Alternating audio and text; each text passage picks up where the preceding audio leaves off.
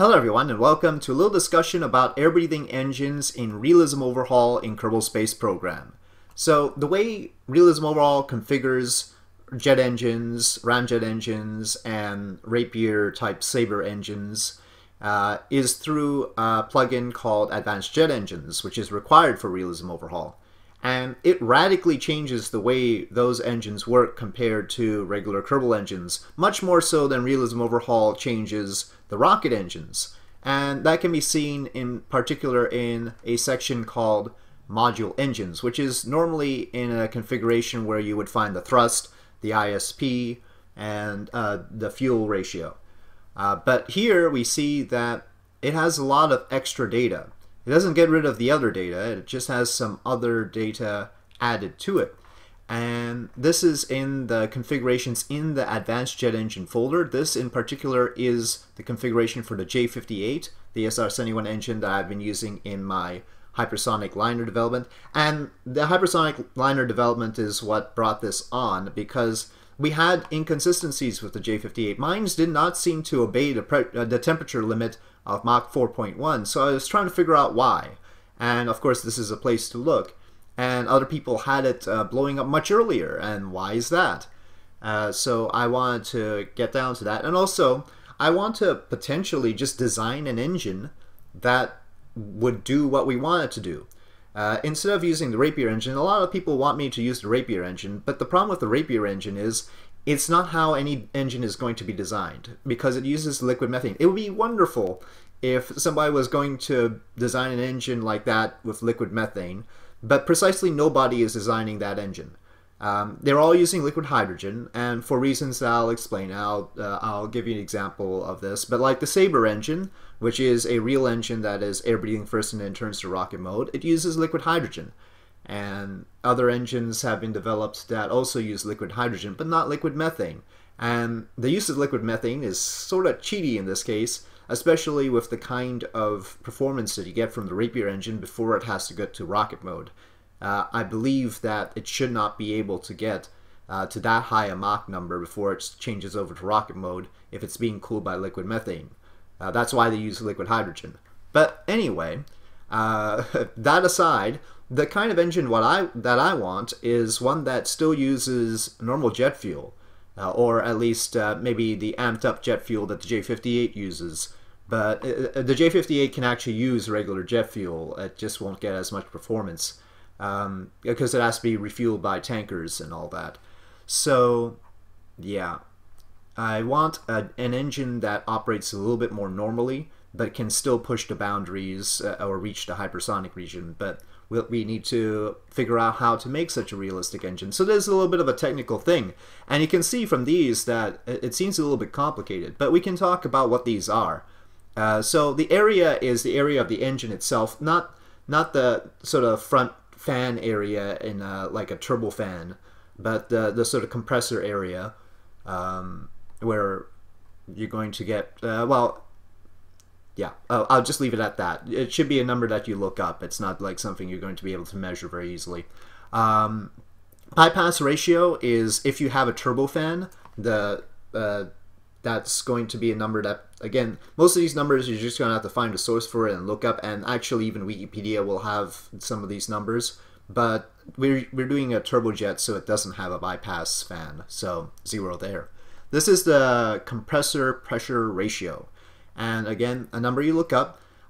If we take a look at Wikipedia, it doesn't have this particular number for the J58. It has this overall pressure ratio, which is 7.5. Close, but not quite the same. And that's just not quite the same overall. But for other engines, you might be able to find that. In general, if you went online and tried to hunt for the number, I'm sure you'll be able to find that.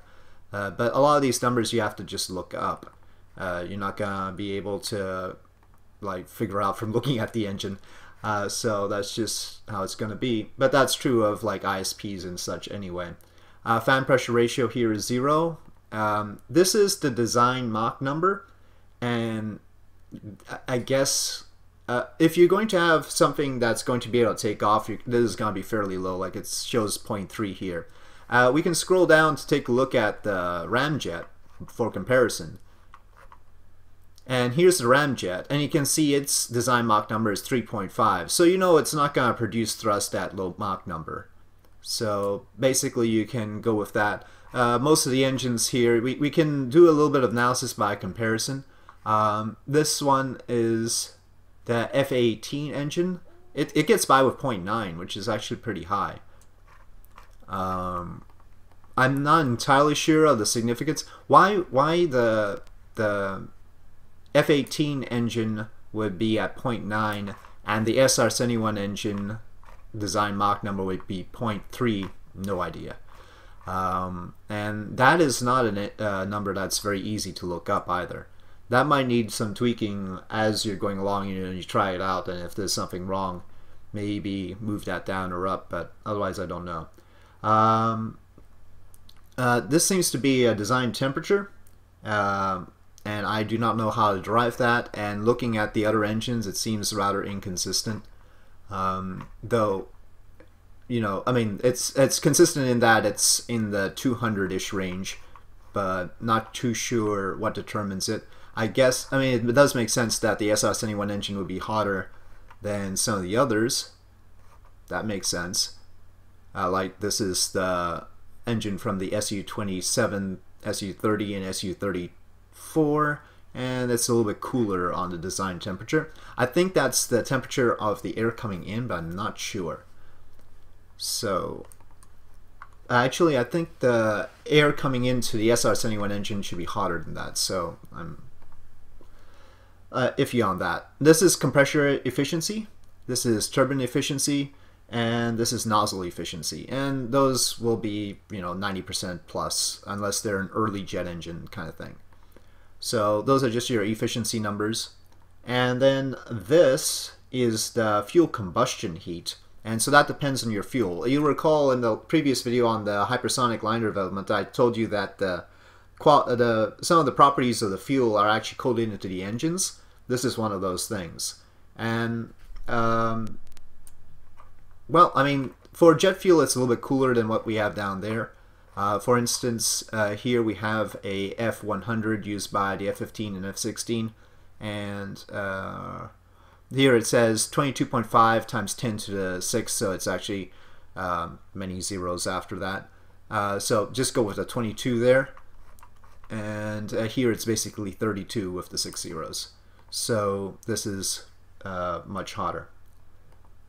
Okay, so that on the combustion heat. This is the turbine inlet temperature. Again, something you're going to have to look up. It's in Kelvin.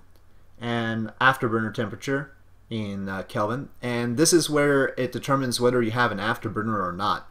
So if you have this be 0, then you don't have an afterburner. And since this has a number, it has an afterburner.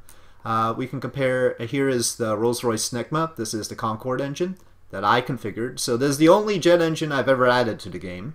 And so here it has compressor pressure ratio of 8.5. I looked it up and it seemed like the Concorde engine had 11.3. And the Mach number, I couldn't figure that out on my own. I just put 0.9 based on other engines and it seemed to work out. 250 again based on other engines.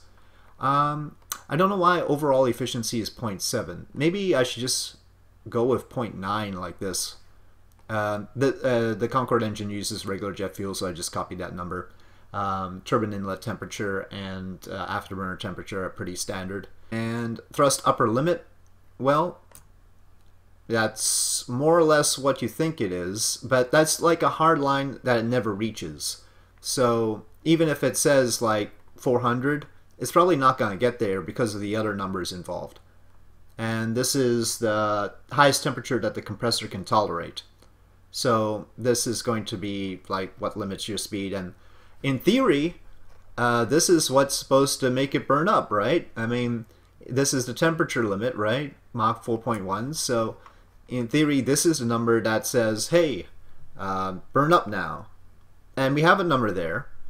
And so I don't know why my engine did not burn up. This is the exact configuration from the same install, and it still seemed to be able to work until it ran out of air at Mach 5. So that's peculiar. Actually, on the Concorde engine, I deliberately cheated on that. Let's take a look at that, because I wanted to see how fast I could push it. You can see the thrust upper limit is ridiculous, and so is the temperature. But you recall that did not mean that the Concorde engine was just able to endlessly accelerate, right? We flattened out at a certain point. We couldn't go any further. So we saw that what the actual limits of the Concorde engines were regardless of this. The temperature limits of the Concorde engine probably, well, I don't even know if the temperature limits are working right now because of our experience with the SR-71, so I'm curious about that. It's worth looking at the actual original part. So here, this is pointing at turbofan engine, which is the stock part, turbofan engine here, and that's in the stock folder. And you know, this is the module engines that the stock part comes up with, and it's a little bit more complicated than a normal rocket engine, but it has your min thrust, max thrust, and you can see the max thrust is what's being changed right here. So it's interesting that it says wet thrust 151.2, but it sets max thrust to just 150. I'll just leave it be since I don't want to modify too many things. Heat projection 75. It doesn't change that, but presumably some of these other numbers might tell it how much heat production it has, hopefully.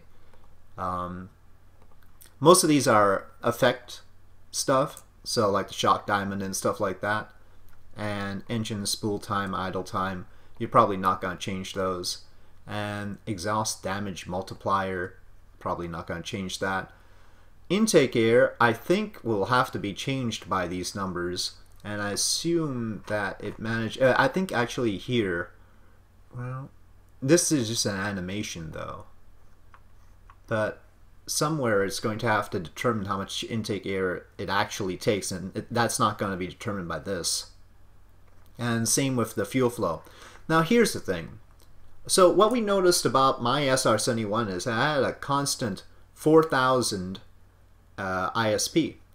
And why was that? I don't even know if it really had a constant 4,000 ISP or whether it was just fooling us based on this number. And there's a velocity curve built in here and an atmosphere curve, but those didn't seem to have an effect. I mean, so this is where I'm confused, and maybe somebody can help me. Why were we getting just a flat 4,000 ISP?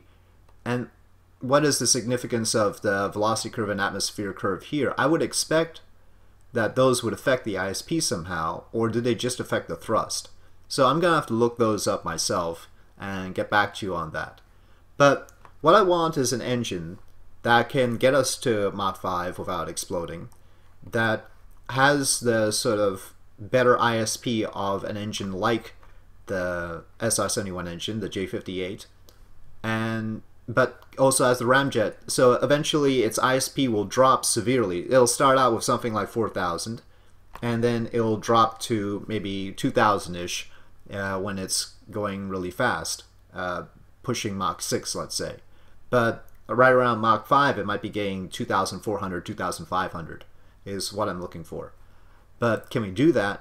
Well, that depends on understanding these numbers, and also why this particular engine is operating different than normal. So that's what I'm working on. Sorry, this is all very technical. I hope it's useful to somebody out there. But here, this is the specific fuel consumption. This is how much fuel it's basically the inverse of your specific impulse. You could think of it that way. But I don't know what the units are that it's trying to measure this in. None of the documentation tells me what units it's in. And that's troublesome because it doesn't match many numbers. And here it says can't find a reference. So, yeah. But the higher that number is, the more fuel it's going to consume per given thrust and time. So it's, like, again, the opposite of the specific impulse. And if we take a look at that 0.8 and take a look at the Wikipedia page on thrust fuel consumption, we see there's a J58 engine here. It lists its specific fuel consumption as 1.9, but that's in pounds over pounds force times hours, which I don't think this is being measured in. It also gives grams per kilonewton seconds, which sounds more like the units that we have in Kerbal Space Program, but 54 is definitely nowhere near the number that we have listed in the configuration. And if we convert grams to kilograms, makes sense, right? Because we don't measure things in grams in Kerbal Space Program. We actually measure things in tons. But that number would just go to 0.054, and that's definitely not the same. So I don't know what units they're using in the configuration file. It doesn't seem like the consistent imperial units. It's not really the consistent metric units. And those seem to be the two options. You see SI and imperial here. This is the SI number, it is the imperial number. So one problem I have is I don't know how it's actually listing the number. Interestingly, the rapier here doesn't have that number at all. There's no specific fuel consumption here.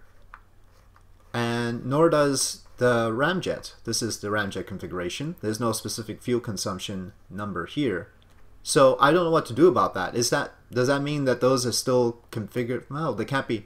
It can't be that it's using the turbojet configuration for the ISP of this engine. So that's puzzling. Another note about specific fuel consumption, you do have to keep in mind that the situation is important, right? This is the consumption of this engine dry, not afterburning. And in the configuration that we have in Realism Overhaul, in Advanced Jet Engines, it is the dry fuel consumption that it specifies. It does not ask for the afterburning fuel consumption.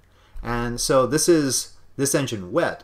So that's sort of important. Look, I mean, it's 1.195 dry, and that's the afterburning fuel consumption of that jet. So I guess it might be efficient. Recalling, of course, the Concorde produces a lot more thrust, but this is actually taking thrust into consideration. It's per thrust.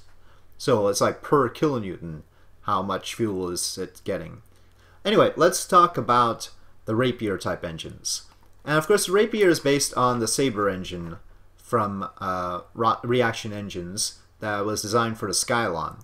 And I would note the goal is Mach 5.14, where it shuts off the intake and goes into closed cycle at 28.5 kilometers altitude. And that is with engine that uses liquid hydrogen to cool itself. Okay, the liquid hydrogen is not just a fuel. The liquid hydrogen is also cooling everything to make sure that it can reach those high velocities. The SR-71 engine does that as well. It uses the fuel to cool the parts to get to high velocity. Not all the parts. It's not as integrated as I think it is in the Sabre engine. But the reason why in Realism Overhaul we have liquid methane instead of liquid hydrogen is actually because the stock part initially set the ISP to 360 seconds in vacuum, and the logical fuel to give you 360 seconds in vacuum is liquid methane. But there is no engine that matches that. There is no liquid methane version of this because you want the coolest fuel possible to cool the engine so that you can get to a high enough Mach number, right? The whole point of having this sort of integrated system is to get to a high Mach number. But then the Rapier seems to be able to get to Mach 5.5 in air breathing mode despite using less cooling fuel. So that's where I get a little bit iffy on it. On the other hand, you'll note that for the Sabre engine, the vacuum ISP is 460, so obviously better than the Rapier engine. But the sea level ISP is 3,600 seconds. We saw from the Rapier engine as we were using it, it has a sort of tepid about 2,000, 2,200 second ISP in air breathing mode. And so actually the Sabre engine is still better. The downside of the Sabre engine is you need the huge tanks for the liquid hydrogen. We do have the Sabre engine in my install, by the way. So if we want to use it, we could do that. It's from B9. That is an option, though nobody mentioned it for some reason. The trouble with it is you have to have the huge fuel tanks because liquid hydrogen is not very dense, and so everything ends up looking like the whatchamacallit, the Scalon. It always looks like the Scalon. Well, not exactly.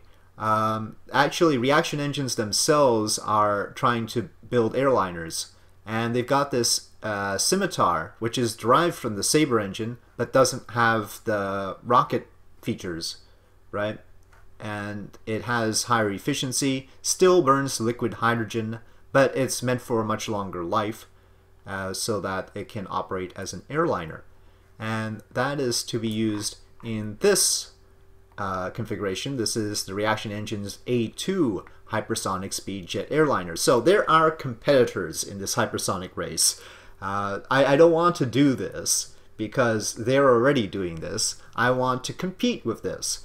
It's tough though. It's tough to compete with this. It's gonna have a top speed of Mach 5 plus, and that's because it's using liquid hydrogen. Twice the specific impulse of kerosene. Not really.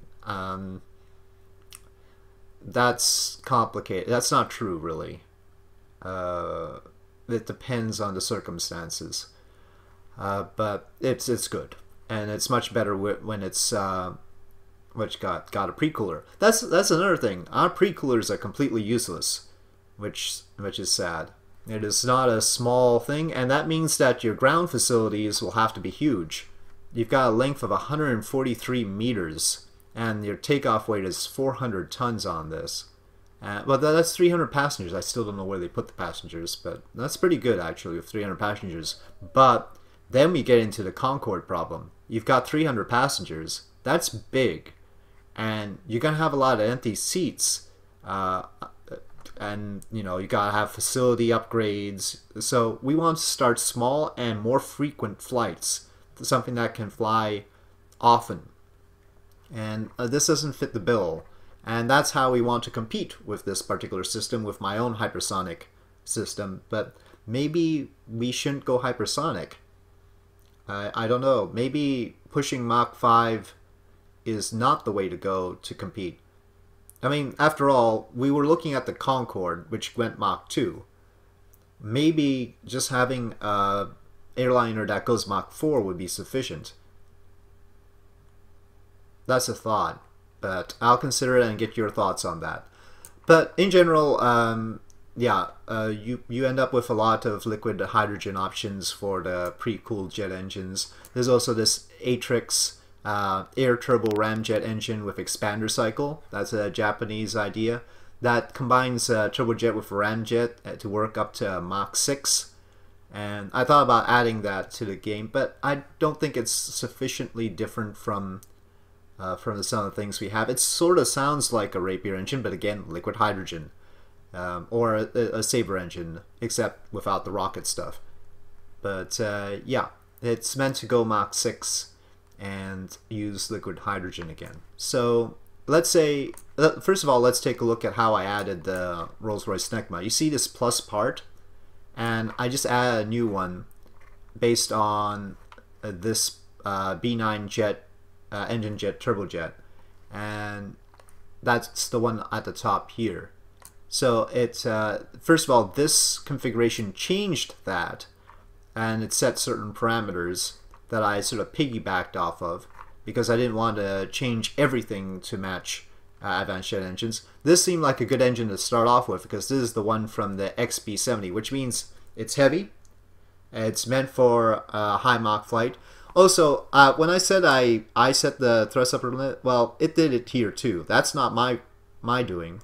So Advanced Jet Engines itself just went ahead and set those upper limit. I just didn't change it. I guess I just went with the efficiency that they had here. That's why I had 0.7 there.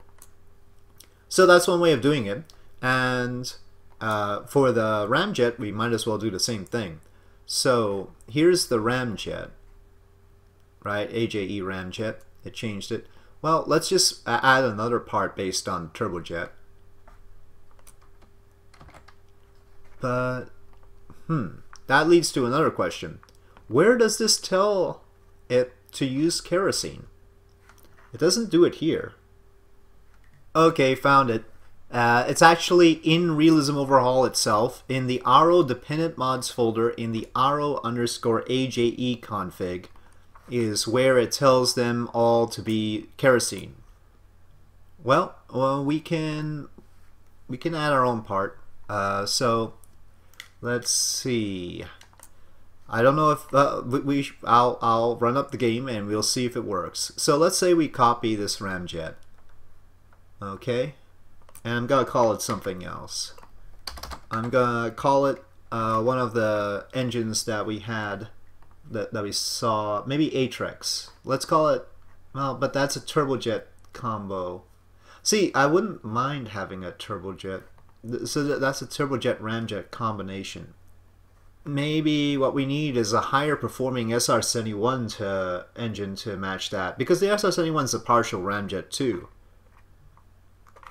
But for now, I'm just going to, just so that we know how to do it, we need to figure out some things about the SR-71 configuration, and I want you guys to help me out with that. But I'm going to add a new part, and we're going to call it Hydro.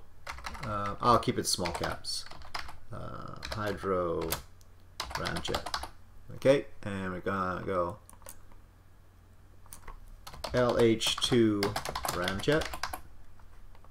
I'm not gonna change anything else about it here. Its efficiency should be different though, right?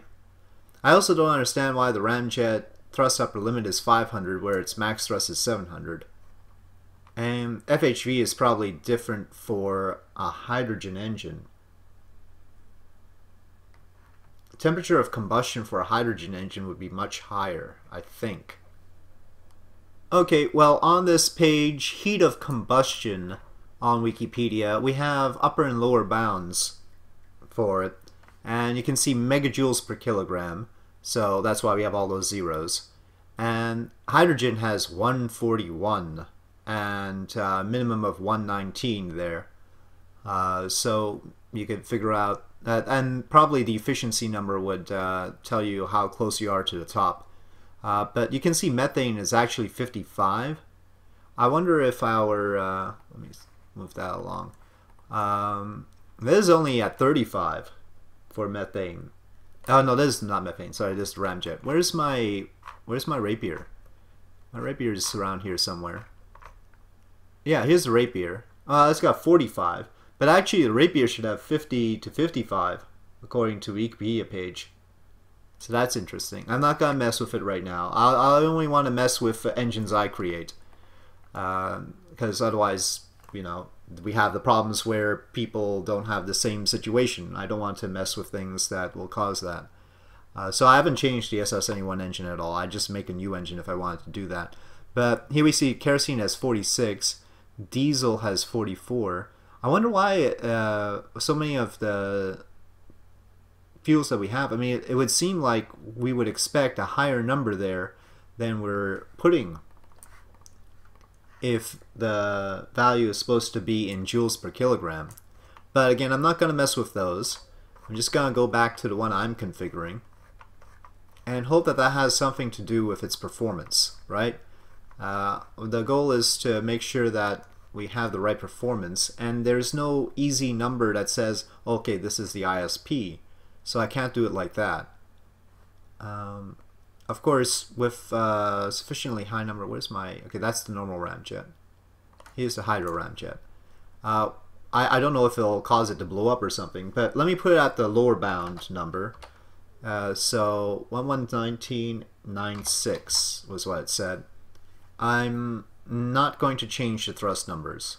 I don't know if there's anything else I need to change, except this is a real plume sort of thing, so I'm gonna make sure that that happens for my hydro ramjet. And then we need to tell this file, I don't know what other files, I mean, we're going to find out once we run the game, what other files we might need to mess with to make sure that things work right. So here we see an example of one where it's changing the propellant on its own, and I'm just going to do that. So add part And we're gonna copy our part name, Hydro Ramjet. Of course, once I do this, if I update AJE, I have to remember that I've done this. Okay, and so title. Well, I don't know why that changes the title when we've done it here, but okay. Oh, probably because it configured. Yeah, let me just get rid of that. Okay, and what we want is @name liquid hydrogen. Alright, let's see if we've got a liquid hydrogen ramjet now, or if we do not.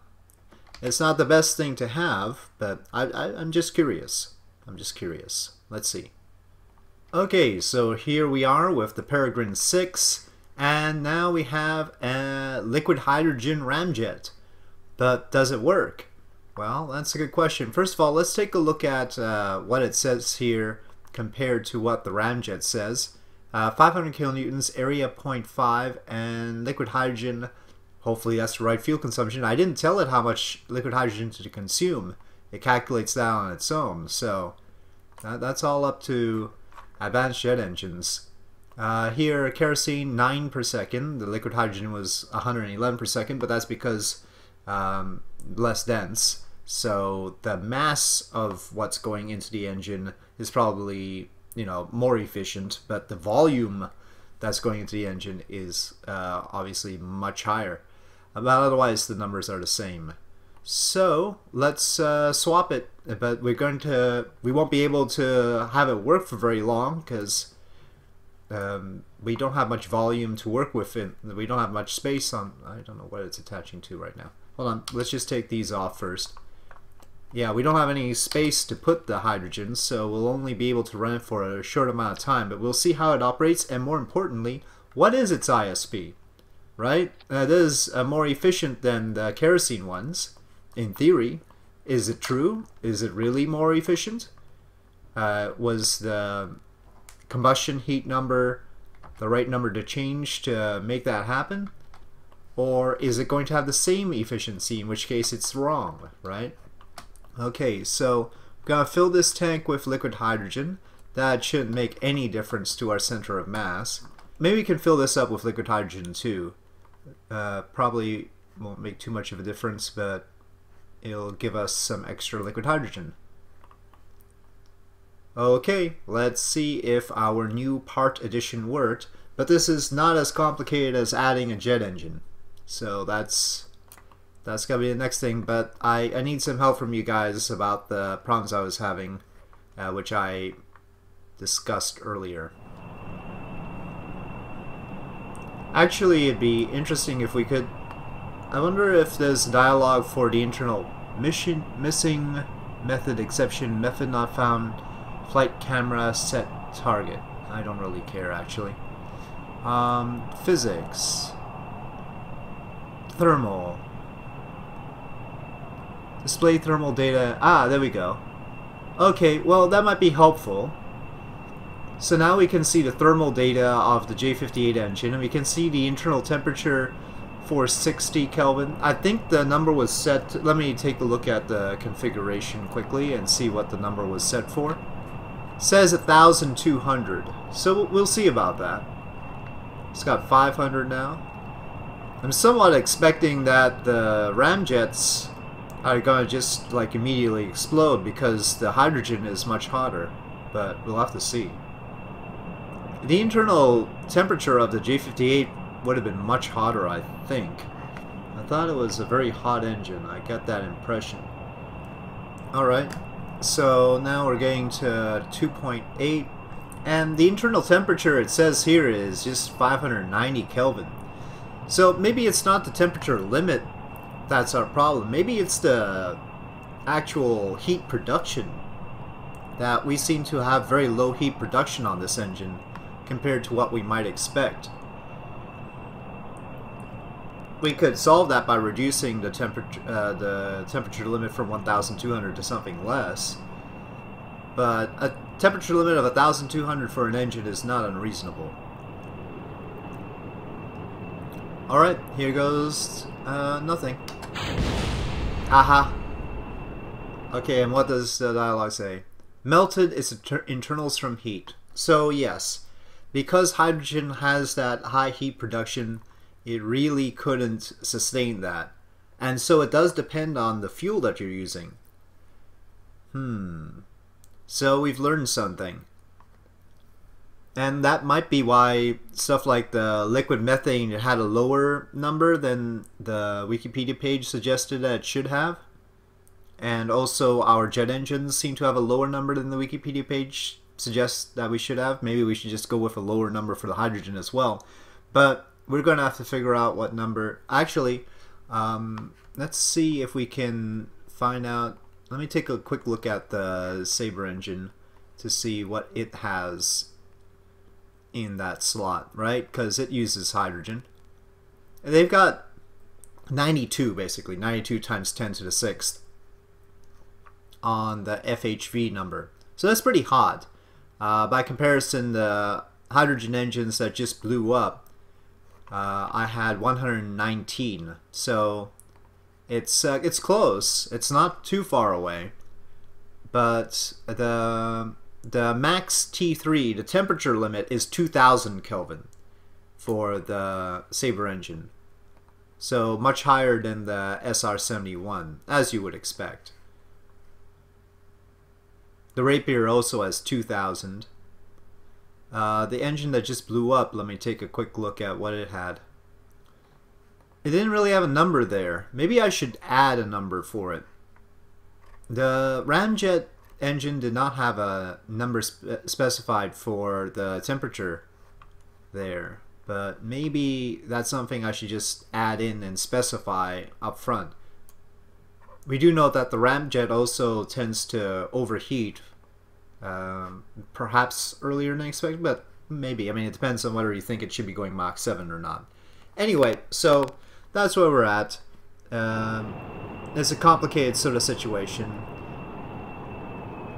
With the air-breathing engines in Realism Overhaul, it's a lot more complicated than the rocket engines in Realism Overhaul. And I do want to design a specific engine for this purpose with specific requirements based on what I know is out there as far as real engines. Because, you know, the SR-71 engines are like 40-year-old, 50-year-old technology.